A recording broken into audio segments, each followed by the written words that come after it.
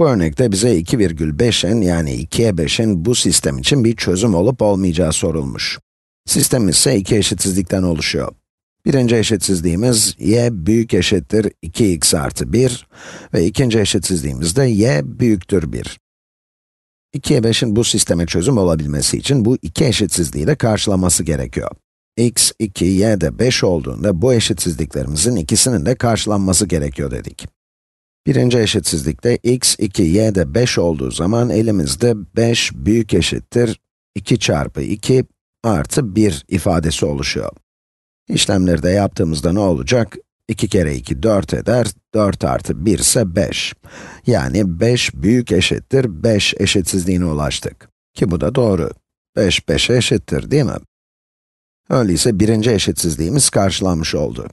İkinci eşitsizlikte ise x'in 1'den büyük olması isteniyor.